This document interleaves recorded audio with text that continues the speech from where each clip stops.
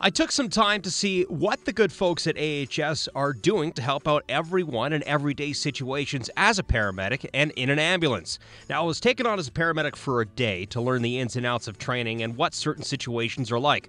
Now, while I didn't get to use all the tools paramedics would normally use, I did get to know the basics, though it did take a lot of explaining for me to figure this one out, and I wasn't very good at it to begin with anyway.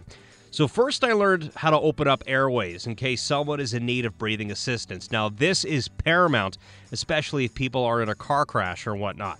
Now while I can't remember most of the names of the tools, I think I did an okay job of making sure that someone can breathe. Mind you, I did watch Scrubs and House over the past few years, and that may have helped. Next, it was on to the gruesome gash in Stan's leg. Apparently, Stan the mannequin got struck by some large objects, so when this starts happening, we just got to figure out how to stop the bleeding. Now, surprisingly, I was actually the best at this and did this without much help at all. And on the plus side, I didn't even get any food-colored water all over me, which was probably my biggest win of the day. Now, I'm always skeptical of how a doctor, nurse, or paramedic find your veins so fast with a needle. Now, let me tell you, it's harder than it looks. I'd say when it comes to needles, I'll leave this to the pros, because I'll be honest here, I sucked at placing an IV on Stan. These people have a tough job, yet they make it look so easy, all without hurting you, well, too much for that matter, and let me tell you, don't trust me with a needle.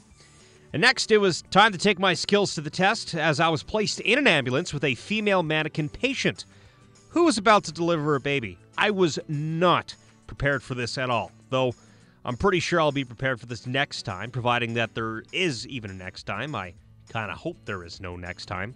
Now, paramedics don't normally deliver in the ambulance, as they do leave that to obstetricians and midwives. One paramedic I was with said that in 10 years as a paramedic, he's only had to deliver 7 babies, so it's kind of more of an annual thing.